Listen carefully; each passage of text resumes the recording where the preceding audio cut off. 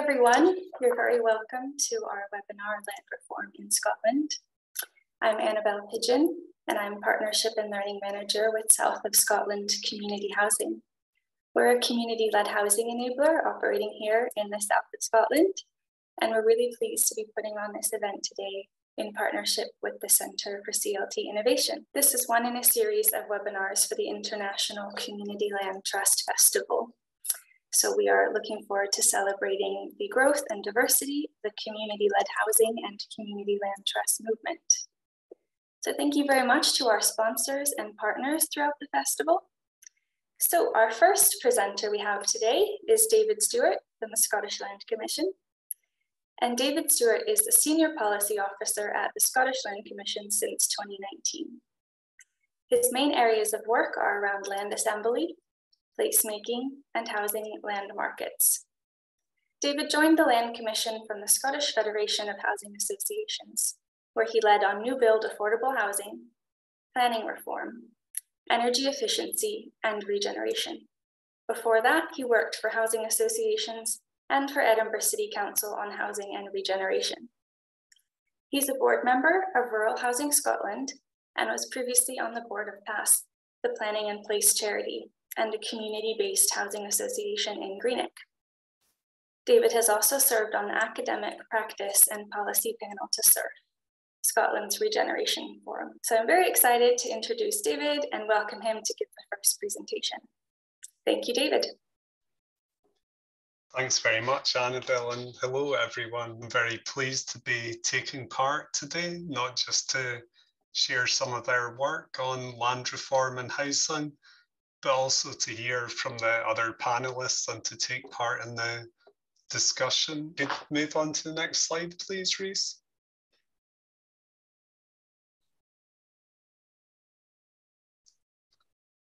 Thank you. Before I really got into the presentation, I just wanted to have this as a backdrop or something to think about that's really just expressing what land reform is all about and why it's so important to Scotland and the people that live here.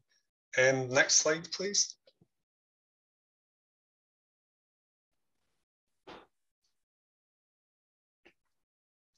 So this, an outline, really is what I want to cover today.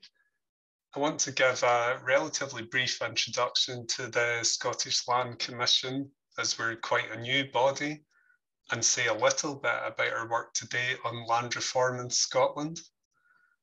I'm then going to share some high-level findings from our research on land for housing, how the housing land market works, and some areas of market failure that our report identified. I'll then say a little bit about opportunities for community-led housing and some of the benefits that delivering community-led housing can bring, before concluding with just really a short summary of opportunities in the current land reform bill that's still out to consultation in Scotland. Next slide, please.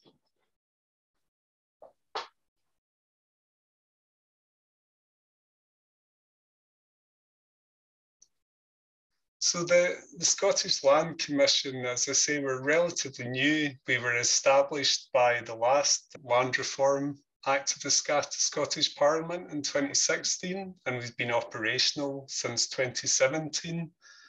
We're not a huge organisation, and there are 6 commissioners who are essentially board members and 18 members of staff.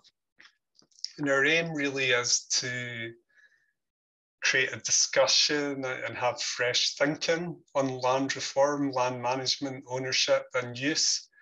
But we also do work to support change and better practice on the ground. And finally, we advise the Scottish Government on the Scottish Parliament on both legislative and policy change. Next slide, please.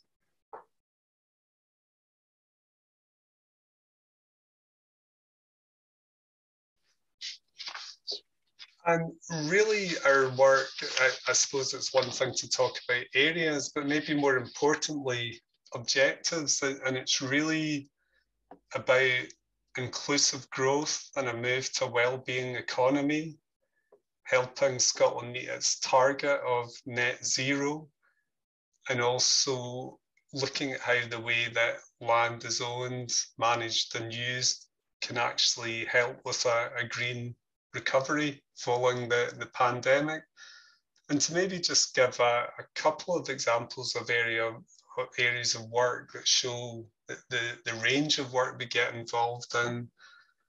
We've been involved in producing a guidance on community wealth building. We've been involved in early work looking at the emergence of natural capital markets and considering how that should be regulated and how you ensure that actually investment in that benefits communities, but also Scotland's people as a whole. And finally, we carried out quite a lot of work on the reuse of vacant and derelict land, which is quite a big issue in Scotland as it's really a post-industrial economy. Next slide, please, Reese.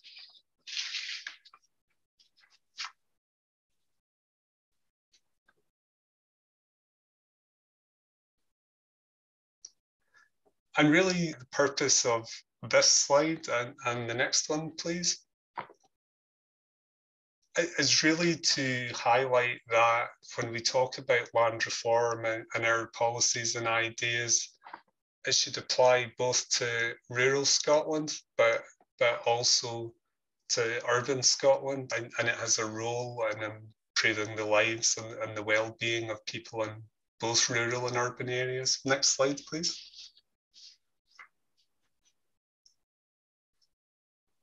So to now talk a little bit about our work on the housing land market, and really the reasons for carrying out this piece of work is housing has a big impact on the country and its people.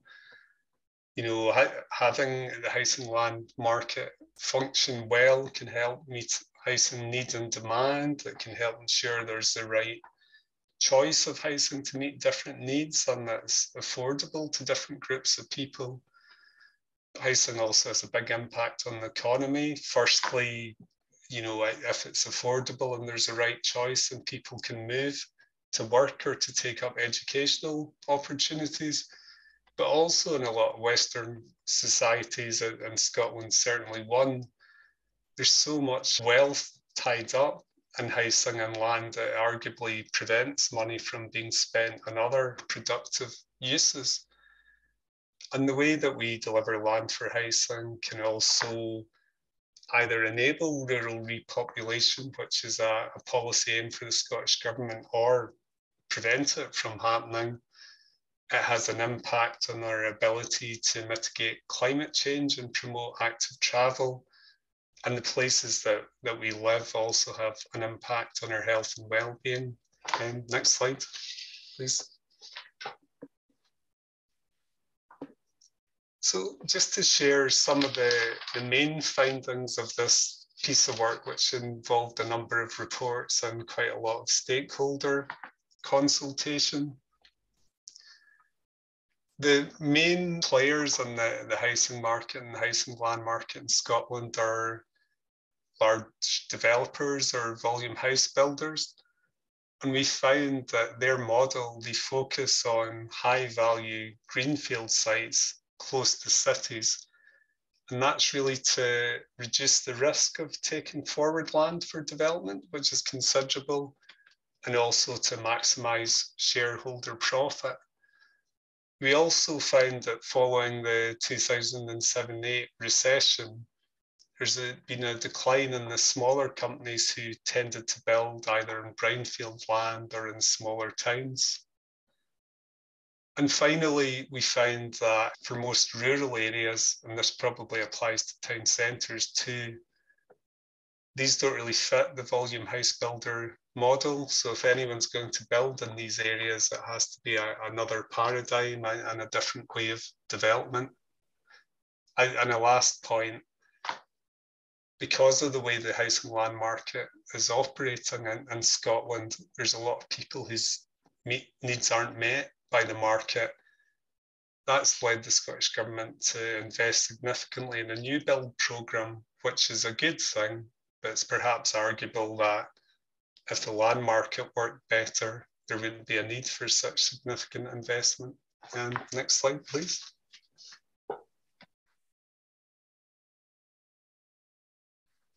And really, I won't dwell on this long, but this is a chart from publication looking at land for rural housing.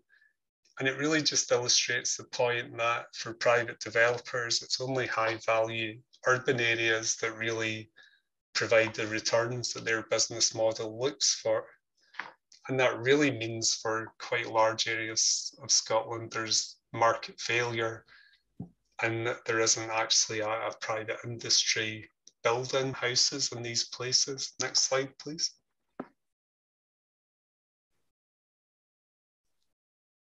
So the next couple of slides were really just to highlight areas where there is a gap and where I think community-led housing can play a role. This one is Mid-Steeple Quarter in Dumfries Town Centre, a great example of a project looking to deliver community-led housing, other mixed uses, and help to regenerate the high street.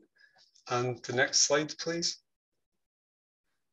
And this is Staffin and Skye, and this is an example really of rural regeneration, an area where there's been a decline in school roles, a decline in population, quite a big impact with second homes.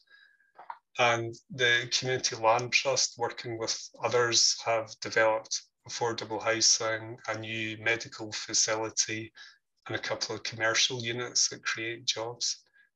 Next slide, please, Reese.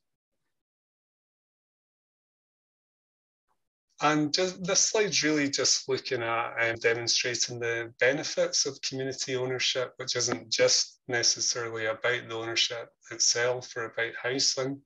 So a study by Sangi et al. From 2008 looked at the Isle of Gia, which was bought in a community buyout 20 years ago now, and benefits included population growth, better wealth distribution, and they also found an increase in participation in decision making. Next slide, please, Ruth. So I just wanted to conclude by highlighting the fact that land reform is an ongoing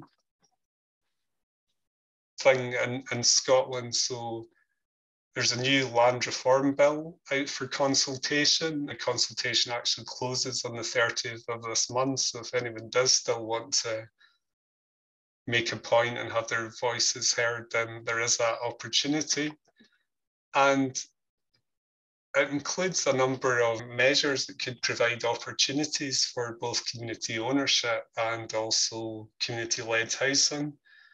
In particular, there's a number of measures to regulate the market and large-scale land transfers, and that's defined as transfers of 3,000 hectares or more.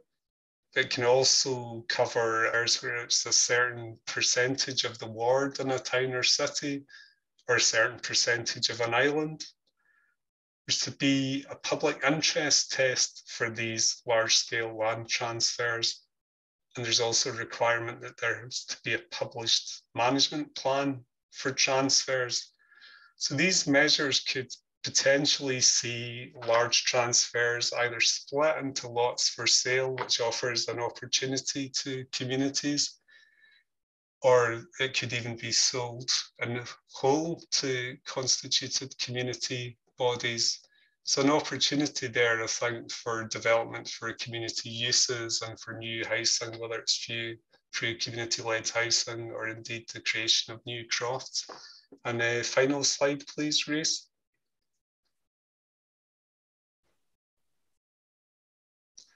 So that's really just setting out the timescale for the bill. As I say, the consultation closes later this month and the bill's to be introduced in September next year. Thank you.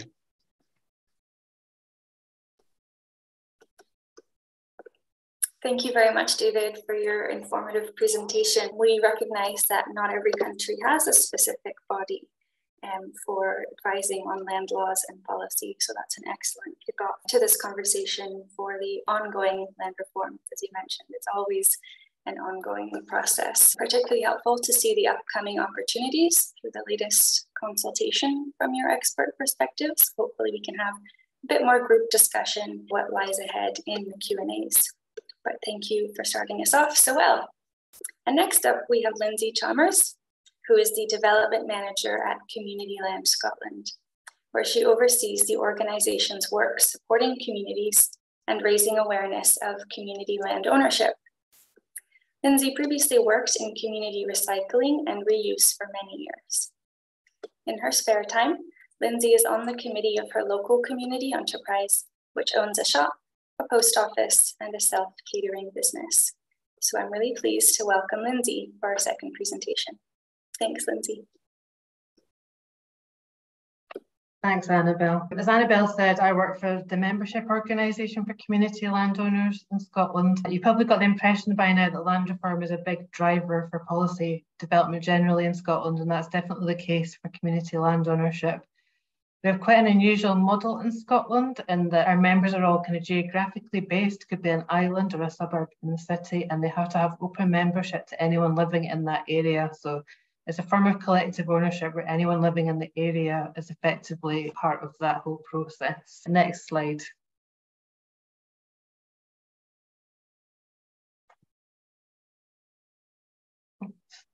There we go. So as an organisation, we were set up with some of the early community landowners in Scotland because they felt there was a need for an organisation to really be campaigning around land reform, how that could benefit communities, but also to help those organisations connect with each other a bit better.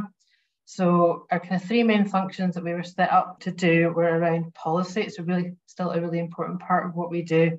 And our founding members wanted us to make it easier for future communities to be able to get all the benefits of community ownership that they had. So a lot of our work is really focusing on making it easier for communities that might not yet own assets to be able to do that. But we also do some work as well, helping our organisations that already own land and assets to be able to develop their ideas. So some of our work includes things around planning and repopulation of rural areas. So whatever our members feel is really important for them, we will try and take that learning from our membership and try and change policy on their behalf. We do a lot of work around knowledge exchange. So I'll go through some of the types of assets that our members own, but they're extremely diverse in Scotland. Housing is an important part, but it's not the complete picture when it comes to community ownership in Scotland. So because we can't possibly know anything in our kind of small team of 6 staff, a really important part of what we do is helping share that knowledge around our network so that people can kind of access help from another community that might have developed the same type of asset. We also do a lot of work around awareness raising. So doing policy on its own in our experience doesn't really work because you need to have kind of wider understanding from the public of the benefits of community ownership, because the public need to really be behind the whole idea for policy to change.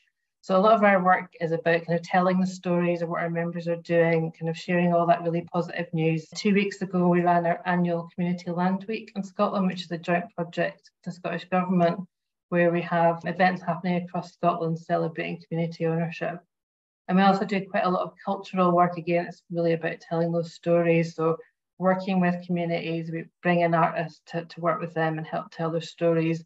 And we also do work around kind of connection between land and culture. So we've recently had a project looking at the kind of connection between the Gaelic language and community ownership in Scotland. So for a small team, our work is pretty varied. Next slide.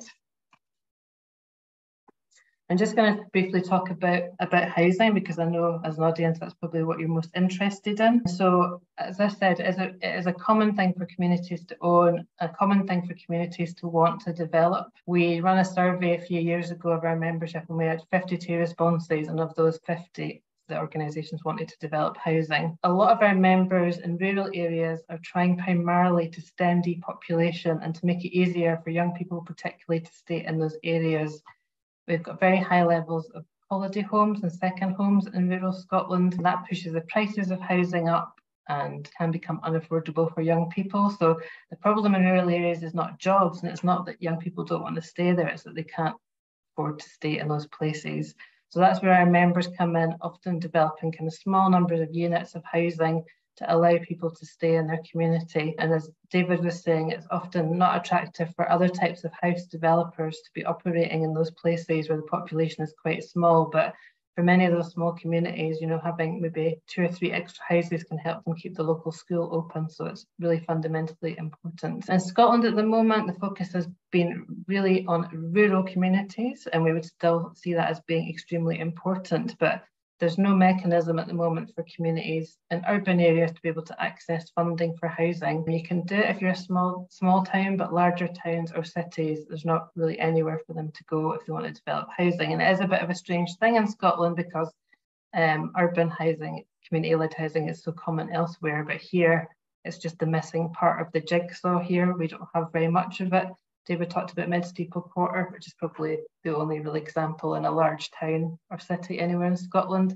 So 6 months ago, we published a report calling for more support for urban community-led housing. The Scottish Government had also committed prior to that to piloting urban community-led housing in Scotland. So we're really keen to see more of that in the future. We think there's a real need for it. Next slide. So I'm just going to run you through some of the many assets that our members own. So the way that things work in Scotland is that a community, it might react to something coming up for sale, or it might identify there's an asset they want to own and something they feel their community really needs. And then there are a number of different ways they can try and acquire that asset. It's not always straightforward. But it does mean our membership owns a huge range of different assets, from whole islands to harbours, nature reserves. We even have one community that is developing a spaceport on their land at the moment. So you can see why it's such a kind of complex area and why communities might need access to that kind of technical support. But it's never boring. There's always a kind of new inquiry coming into Community Land Scotland from a community wanting to buy a different type of asset. Next slide. I'm going to talk briefly about kind of what's happening in urban areas in Scotland. So in 2003 in Scotland, the Scottish Government introduced community rights for communities that wanted to buy land and buildings, whether they were owned by the private or public sector. There was also a funding stream called the Scottish Land Fund, which still exists and is a really important part of the picture in Scotland. That was only open to rural areas or areas where the population was less than 10,000 up until 2016. I think there was a kind of general feeling that that wasn't entirely fair. I mean, the whole movement had come from the rural sector and been driven by rural communities, but I think there was an increasing need to extend that out to towns and cities, and that happened in 2016. There'd always been some element of urban community ownership, but it was very low compared to rural. In 2017, the Scottish Government asked us to see why there wasn't much happening, given that they'd extended the rights and funding to communities the previous year. And we found there was a whole range of different barriers for urban communities that might not exist in rural areas, where community ownership is pretty well established. And they range everything from kind of a fast-moving land market. It's much more difficult in some places to find out who owns land or buildings in urban areas. Kind of geographic model in Scotland, it could be applied to urban areas, but maybe not in quite the same way as was happening in rural areas. There's a lack of capacity building had gone on, so in the Highlands and Islands particularly, through the local enterprise agency Highlands and Islands Enterprise, had provided a lot of support to communities to build capacity. So those communities had the kind of strength and knowledge to be able to take assets on. That wasn't the case in urban areas. So we identified lots of problems, and we can't just kind of sit back and say we're just going to let communities try and sort them out on their own. So about 18 months ago, we launched a project called the Community Ownership Hub in Glasgow and Clyde Valley. Decided to take a regional approach to try and tackling some of these urban issues. So we've got 2 staff working in that hub, and one person, Carey, whose job is to develop policy and also build partnerships. So kind of trying to kind of tackle in a much more hands-on way some of those challenging policy areas, to commission research where there wasn't enough data available to help us understand what the problems were. And then we also have another member of staff, Heather, who works hands-on with communities. And the run up to setting up the hub, there's a lot of people thought there would be no need to have something like this in an urban area, that we would get no one contacting us for support. We estimated we'd get 10 communities contacting us in year 1, and we had over 60. So there was definitely a kind of unmet need there. We also found that of the communities that contacted us, 2/3 are from deprived areas. So it's been a really interesting project. We're about halfway through the project at the moment, and it's already starting to produce some really interesting research results. Next slide. please. I'm just going to finish on some of our current policy work at the moment. So the way that we work in terms of policy is that our kind of frontline staff are working with communities. So they would see what some of the issues were. They're the ones picking up the telephone or answering the emails. And from that, we build an evidence base of where we think the sticking points are in terms of policy. Sometimes we'll commission small amounts of small pockets of research to try and help us kind of build up that evidence base. And we always try and take quite a constructive approach, because we just find we're in quite a supportive policy environment in Scotland where we feel like kind of policymakers are quite open into listening to ideas. So we're not out there kind of campaigning with placards and things. It's much more useful for us to be able to kind of come forward with practical ideas and say, the system is not working quite well enough, and like, here's some ideas about how it could be improved, or there's a gap here and that's how that gap could be filled. So we're very fortunate in that respect that we're able to work in that way. So a few things we have going on at the moment. David mentioned public interest tests. We produced a short paper on that, just came out last week.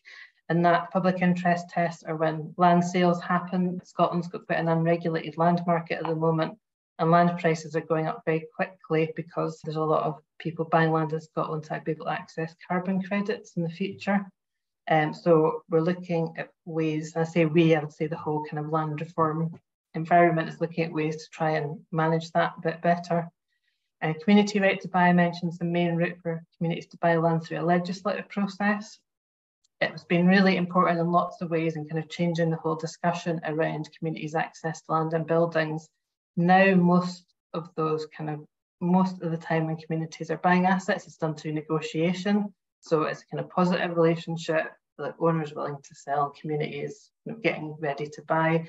But the community right to buy exists. It's more kind of a stronger system in a way that it gives communities rights and to go through kind of certain processes. So some communities will decide to go down this route, but we've just been doing some research looking at this, because our sense from talking to communities was that what started out as like a really fantastic system and has kind of changed the whole discussion was not working as well in kind of practical terms as it used to.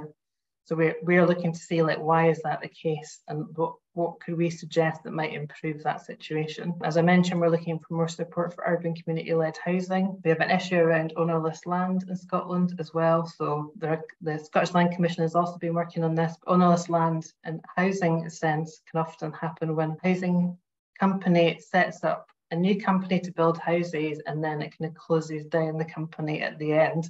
And it can sometimes leave land where nobody owns it. So we've been working on trying to kind of make an easier system for communities that want to take ownership of that land, so it's not just kind of sitting there not doing anything. Also looking at vacant and derelict land through our urban work, and then also things like pre-notification of sales, because increasingly in Scotland, land is sold without ever kind of going on the open market, so there's no chance for community to try and kind of get in there and buy things. That is just a kind of flavour of some of the policy areas we're working on, but it's a really busy time in Scotland at the moment with the land reform bill open for consultation. So that's my kind of quick overview of community land ownership in Scotland. I'll be happy to take some questions later on. Thank you. Thank you, Lindsay. That was an excellent quick overview of a lot of content there. So thank you so much for your presentation. We know telling the stories of your members across the country certainly keeps Community Land Scotland busy. And as we can see there, that housing is just one part of the community ownership movement happening here. So we are going to look forward to following all of that research very closely, and hopefully can get some more discussion in the question and answers. So I see a couple people in the audience have hands up, so I will invite you to please send any questions into the Q&A section or the chat if you have that accessible, but focus all the panelist questions in the Q&A, please. And next up, our last but certainly not least presenter, we have Nick Walker from Wigtown Bladnoch Community Initiative. And this project is very near and dear to Sasha's heart. We're really proud to have helped support the community-led homes in Wigtown.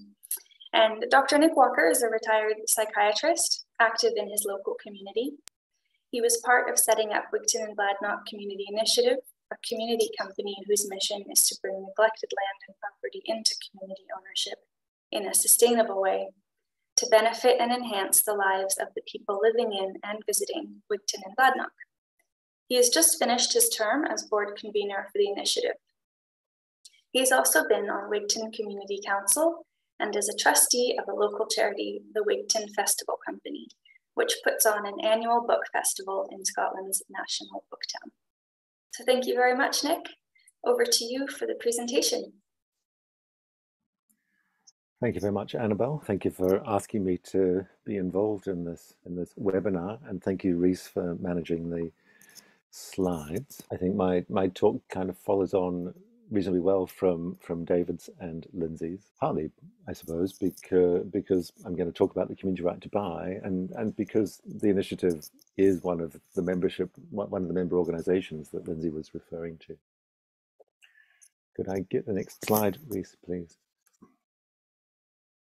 So I'm going to say a little bit about Wigtown, and then a little bit about what set up our organisation, and then a bit about using the community right to buy and what we're doing and how that links into housing. Wigtown is a small, very old town in southwest Scotland, population about 900. It's a former royal borough from the 13th century and the former county town for the locality. It's been through a phase of industry shutting down and became quite neglected and deprived, but became Scotland's national book town 25 years ago, and that certainly helped to regenerate it economically to an extent. Because it was an important place in the past, and because it's now bypassed by road and rail, there are a lot of old buildings, and it's got a rich conservation area with a lot of heritage buildings and so forth. But there's limited work. It tends to be lower paid, and there are a lot of holiday houses. And as David and Lindsay both referenced, for local people in relatively low paid employment, finding housing that they can afford is difficult. And people retiring from the surrounding rural area who want to be in the town as they retire and maybe need something accessible or able to get more help in as they become frailer, find that difficult too. Annabelle's colleagues at the South of Scotland Community Housing helped us with a housing needs assessment that identified in particular affordable and accessible housing as the big missing things in our community. And that was part of what led us to thinking about establishing the initiative. Next slide, Reese, please. So the field in the middle of the houses that you can see in that image, which hopefully is visible for you on your screens, whatever size screens you've got, is the old show field. This is a parkland area in the middle of Wigtown, physically central to the town, considered community land by the community, although it's not in reality community land, and central also to the lived experience of the community. It was, for over 150 years, the site of the agricultural show each year, and people who were brought up in the town remember every summer going down to the show, to all the exciting presentations and competitions and events and stalls and things that were there, and the town being alive with that show over the area. The land now belongs to a developer, however, with frequent talk about building houses on it. Prior to the global financial crisis in 2008, permission to build houses had just been granted, but they never happened.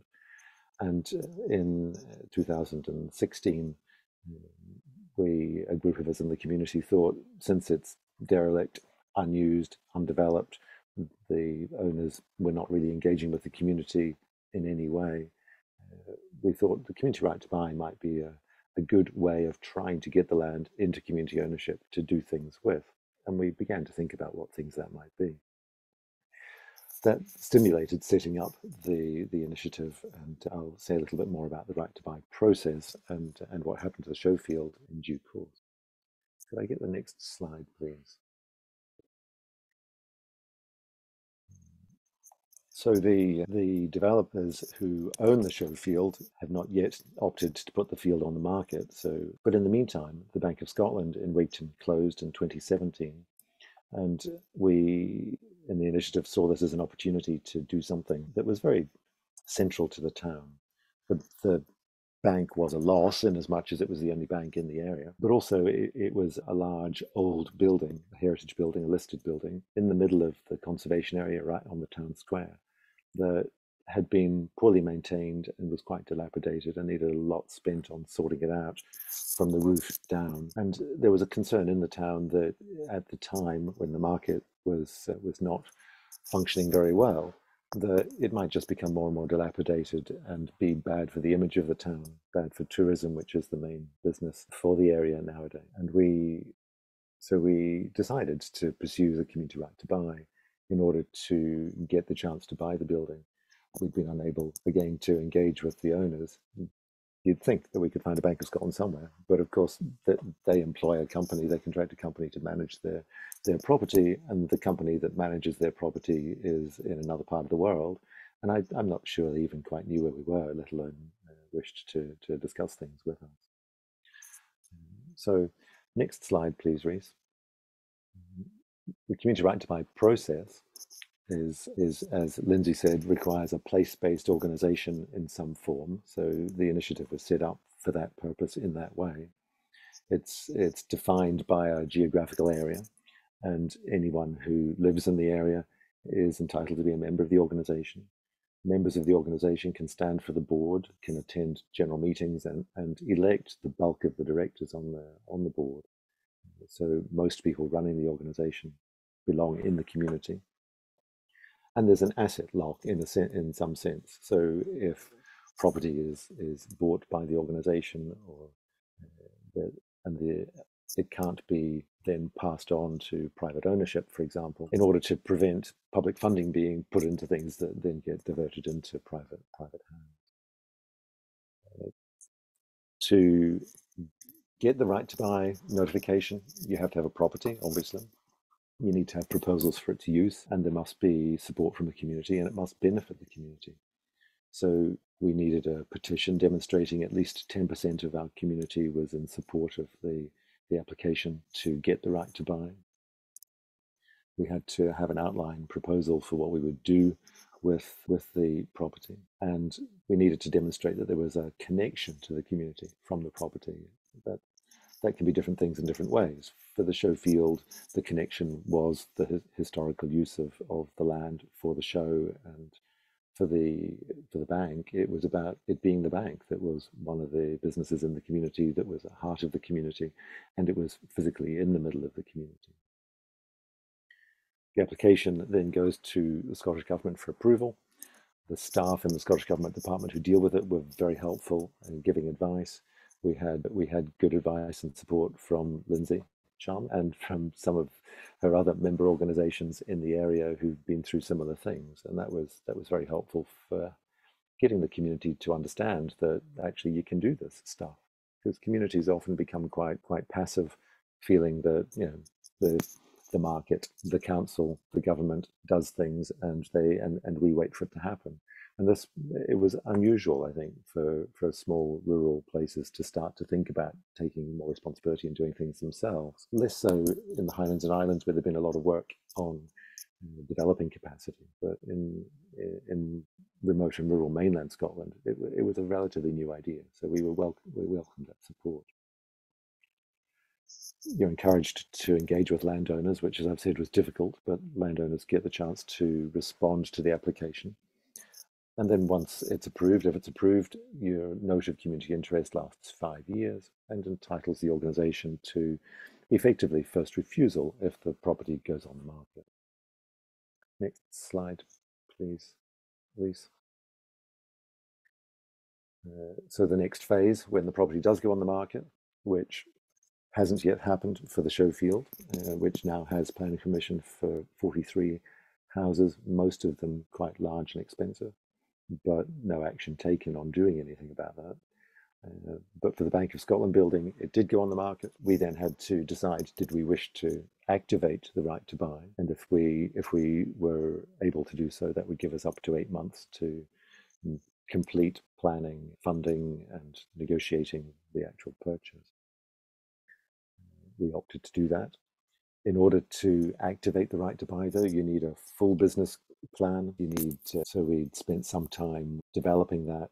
in between getting the right to buy notification and the property coming on the market. And there was consultation with the community about what can we do with the building, what would we do, what should we do, what might be useful, what's needed in the town.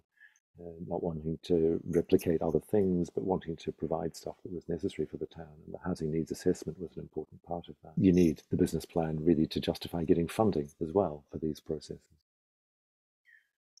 The sale price is set by an independent valuer who's appointed by the government. Community support needs to be demonstrated, and the Scottish Government instructed an independent organisation to do a community referendum, which has to demonstrate significant support. They say at least 50% of people in the community should vote, and of those who vote, at least 50% should be in favour. But there's discretion around that, so a lower turnout but a much higher level of support is acceptable. And then, if all of that's approved and the right to buy is activated, you rush to get your funding sorted out and purchase the place and get on with the work, which actually sounds quite easy, but is quite difficult. Next slide, please. And of course, once you've got the building, that's when the work really begins. We had our pictures in the paper, and we drummed up business and asked people if we could bank on their support for buying the building, and of course we managed to do that. Next slide, please. And what did we do with it when we owned the Bank of Scotland building? There were several suggestions came out of the community consultation, but on balance, the ones that were practicable, deliverable, desirable, preferred, and affordable and achievable were these: affordable housing, one large 3-bedroom flat, and one small 1-bedroom accessible flat. And these are affordable. It's a condition of a couple of the grants we got that they have to be truly affordable, and that means that the rent is tied in perpetuity to benefit payment level rent requirements. And we have let both of those tenancies. There's a young woman and her family living in the 3-bedroom flat who moved from unsatisfactory, overcrowded, damp housing where she'd been for a year or so. She worked in one of the shops locally, and everybody knew her, and it's been a truly remarkable experience to see how she and her family have flourished and how appreciative they are. And that's been a really positive thing for the community to recognise that we could deliver something like that, and to think, it is possible to do stuff and not to rely on others to do it. The other parts of the property, though, there's a small Wigtown bunkhouse in the old retail space at the front of the bank, which is 3 ensuite rooms for 2 people each, and a kitchen and sitting area as a small, affordable hotel, in effect, to add to what is a fairly poor level of provision of holiday accommodation in the area. And there's a big garden at the back, which has just been cleared out last weekend, actually, and will provide some allotments and community garden space for the community. Next slide, please, Reese. There are, of course, some ups and downs, which I'll just reference quickly. The downs first: building capacity in terms of numbers of people, the time they have available, and the skills they have in the community as a whole and in the organisation. It was a challenge, but support from various agencies has been very helpful for that. Establishing relationships with landowners was difficult, but need not be so. I think that depends very much on case by case. Getting plans organised, consulting, involving people enough is complicated and needs a lot of support and a lot of effort.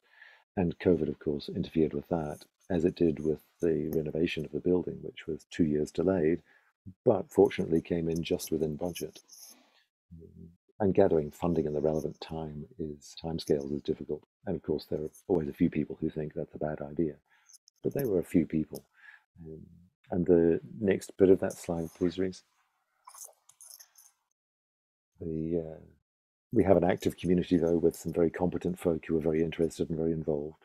We have great support from South of Scotland Community Housing, from Community Land Scotland, from other communities and near and far, really, who've done similar things. And I'm very grateful for the support from other people on the board and for the community itself. And for the housing aspects, the local authority, the Dumfries and Galloway Council, was really helpful too. And there were several streams of funding. I'm going to run over time, but if you move to the next slide, Reese, there's a quick list of funders. The Scottish Land Fund, as you mentioned, was the bulk of the purchase price. We had some donations. And for planning, the Scottish Land Fund and the Rural Housing Fund both provided stage 1 grants to allow us to develop the things we needed to in order to decide to proceed. For the renovation work, the housing aspects were predominantly Rural Housing Fund, but also Town Centre Capital Fund and Town Centre Living Fund, one from the Scottish Government and one from the local authority. And for the non-housing bits, we had some development money from Scottish and Southern Electric, from the Architectural Heritage Fund, and from Kilgallia Community Benefit Fund, which is a fund locally from wind farm money.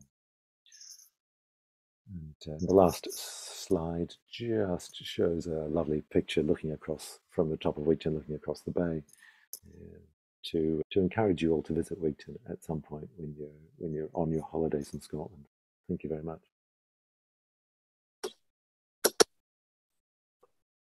Thank you for your presentation, Nick. I know it is never an easy process, but WBCI certainly makes it look as easy as possible. So thanks for sharing that inspiring example with us. And this is what all of our policy and advocacy conversations are about, is making that process easier and getting more delivered projects, just like WBCI is on the ground for people in the community. Thank you for that. I'll now invite all of our speakers to please join us back in a group panel for a Q&A, and encourage the audience to get all of your questions typed into our Q&A if you haven't already, please. First question that we have here from Charlotte. Have any communities had success using the relatively recently enacted community right to buy for sustainable development? And I'll add, and why not? So maybe if you could start us off with that, Lindsay, please. Not yet, I'm going to say. My understanding is there are some communities in the early stages of going through that process. It's quite a high bar for communities. All the community rights to buy are quite complicated, and because the way that the law works is trying to balance the human rights of communities with the property rights of landowners, because the Sustainable Development Community right to buy is effectively compulsory purchase, the bar is higher than the community right to buy that Nick's organisation used. So it's not something that you would just get up in the morning and I'm going to tick that off today. I'll just put in a community right to buy. It is quite a complicated process, which is probably why there's not been more communities going through it yet. But our understanding is the Scottish Government at some point is going to review all of the rights to buy and try and get a bit more information about why some of them aren't progressing. But the sustainable development, I think it's probably too early to say why or whether it needs to change or not. Thank you. David or Nick, would you like to add any thoughts on the difficulty of that process? No, not yet. Thank you. Okay, so second question we have. To what extent are community-owned projects reliant on Scottish Government subsidies in financing? And what incentives can be built in for small investors? Who would like to start answering that one on the panel? Why do I start with that one? So if you look at kind of public subsidy into communities, the main one's the Scottish Land Fund, and that's the kind of capital funding at the beginning. So that provides usually most of the cost of purchase. But having been in an organisation that's had the Scottish Land Fund award, you get this beautiful moment where money appears in your account and then a couple of hours later it disappears again. So the money comes into communities to buy the asset, and then it obviously goes on to the person you're purchasing it from. And then the majority of communities after that are not getting kind of significant amounts of public subsidy unless they're doing some kind of project such as developing housing in a challenging area, something that would not, that where there's market failure happening, then you might be looking at public subsidy to come in to make the books balance. If you're a community landowner, you can't take equity investment apart from through a very specific type of investment called community shares. So at the moment, if you're a community landowner, you're completely wholly owned by your community. I'm probably not the best person to comment on investment more generally into other types of development that wouldn't be community owned. So I will let someone else answer that question. I can chip in a little bit, I suppose. I'm not sure that I can answer that, but either, Lindsay. But we obviously got Scottish Land Fund for the capital purchase, and I think quite a lot of right to buy stuff is routed through that way, whether with the community right to buy or by negotiation. And the Scottish Government's been very keen to continue to top that fund up. How long that goes for in the current economic climate is a different question.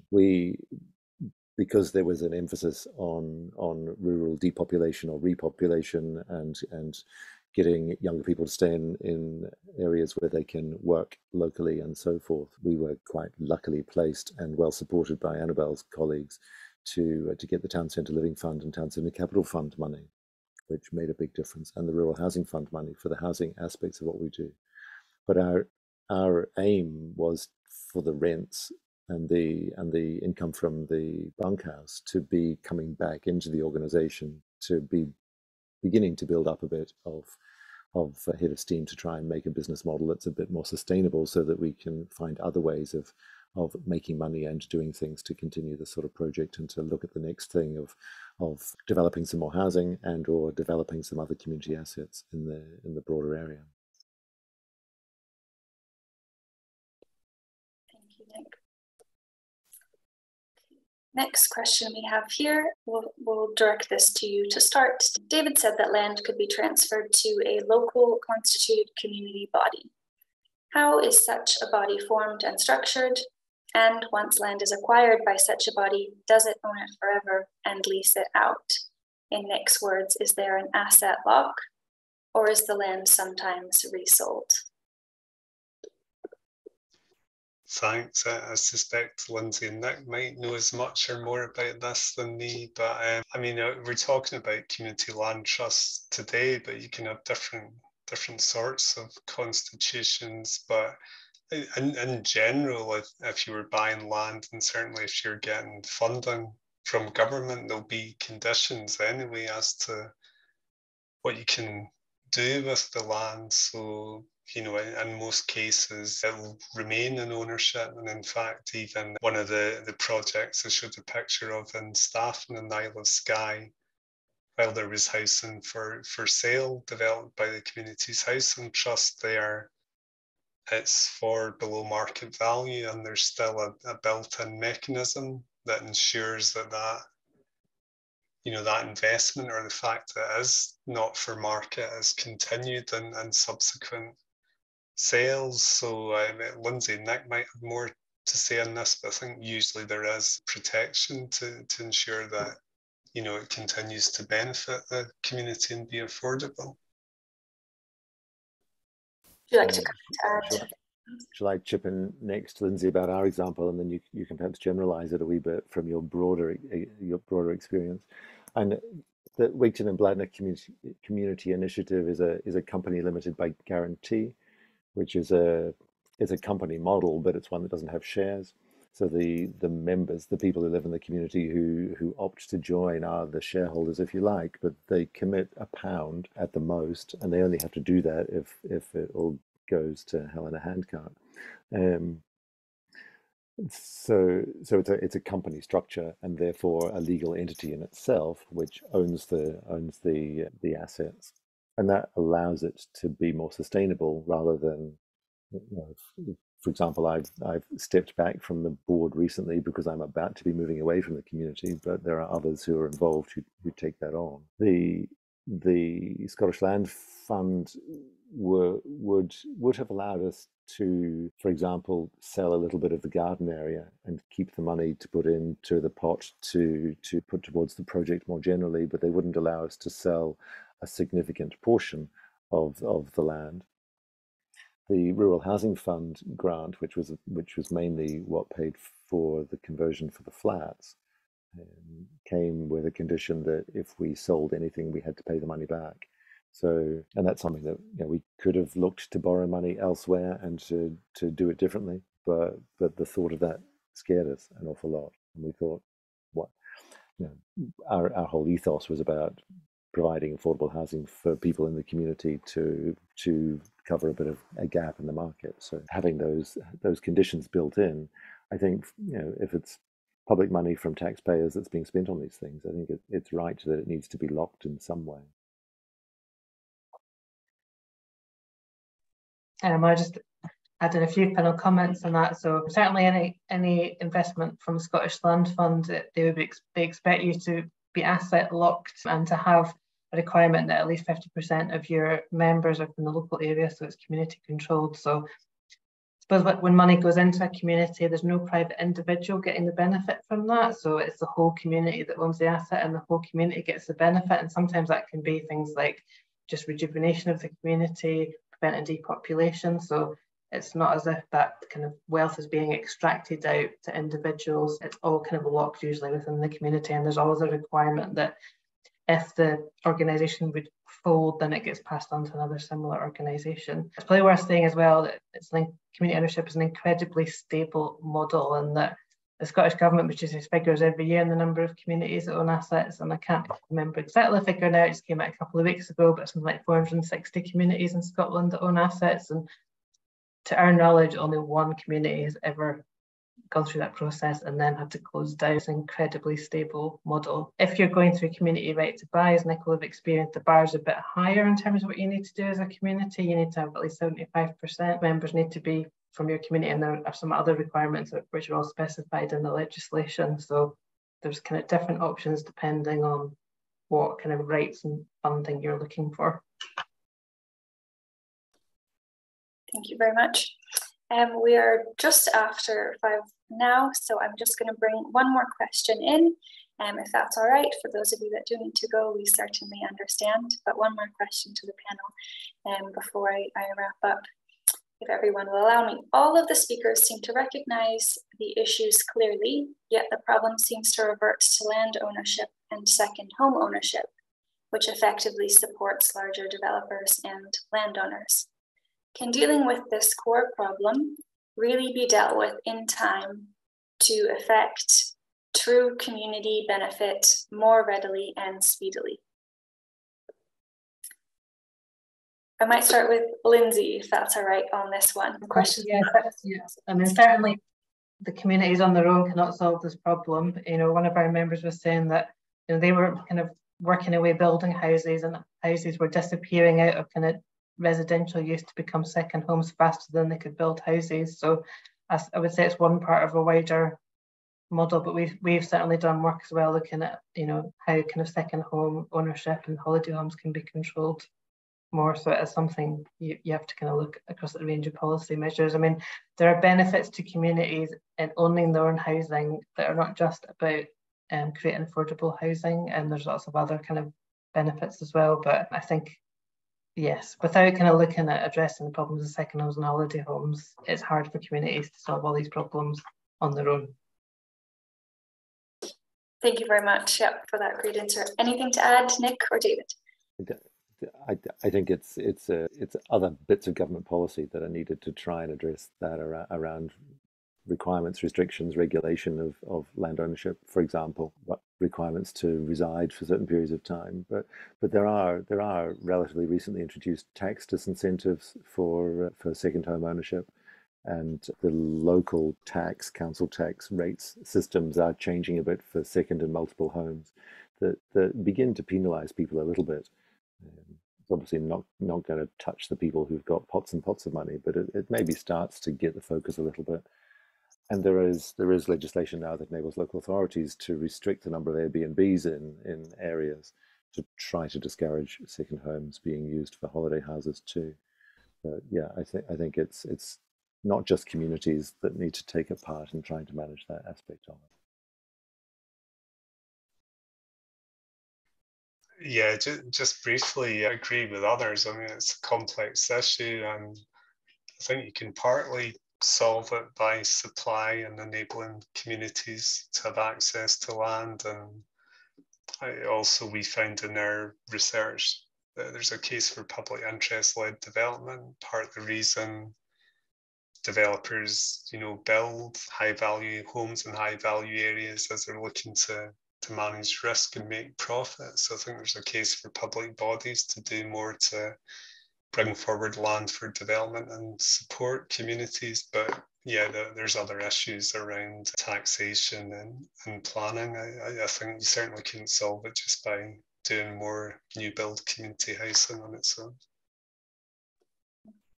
Thank you very much to all of our presenters and our speakers on this panel. For more information about Community Land Scotland, Scottish Land Commission, or Wigtown Bladnoch Community Initiative, please check out their websites and follow all of the research and interesting discussions, consultations, and projects that you've heard a bit about today. And I would like to thank the Centre for CLT Innovation for jointly hosting this webinar today.